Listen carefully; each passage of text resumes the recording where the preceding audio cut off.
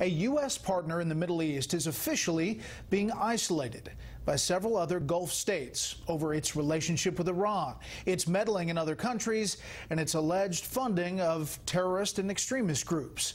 A growing list of nations is joining Bahrain, Egypt, Saudi Arabia, and the United Arab Emirates in cutting diplomatic ties with Qatar. Qatar calls the allegations, quote, absolute fabrications.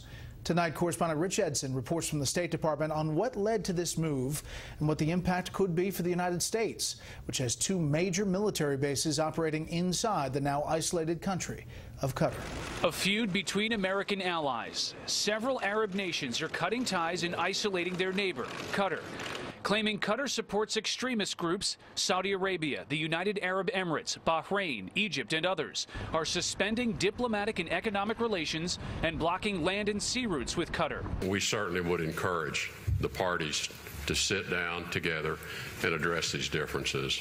If there's any role that we can play in terms of helping them. As the U.S. pushes greater coordination among Gulf countries to combat extremism, the diplomatic campaign against Qatar potentially complicates the fight against ISIS.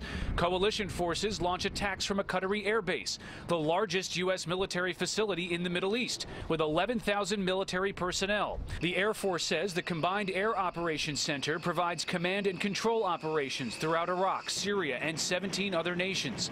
Qatar is also the forward headquarters of U.S. Central Command. Nearby Bahrain hosts the U.S. Fifth Fleet.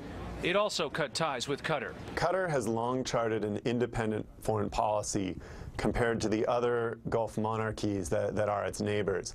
For the last 2 decades, it's tried to be somewhat independent of Saudi Arabia. Part of that has also been building very cozy relationships with extremist or even terrorist groups throughout the region. Qatar says allegations it supports extremists are baseless and unfounded. During the 2011 Arab Spring, Qatar expressed support for popular movements against authoritarian governments, at odds with regional autocracies like Saudi Arabia and other Gulf countries. In 2014, Saudi Arabia, the UAE, and Bahrain withdrew their ambassadors from Qatar for 8 months.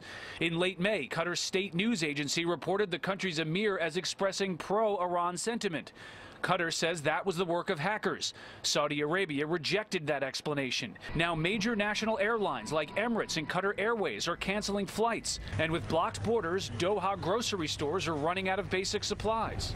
Secretary Tillerson and Secretary of Defense James Mattis say this diplomatic rift will have no impact or no effect on the fight against ISIS, though there are potential consequences for U.S. coalition building and the broader Middle East. Brett? This is a story to watch. More with the panel. Rich Edson at the State Department. Thank you.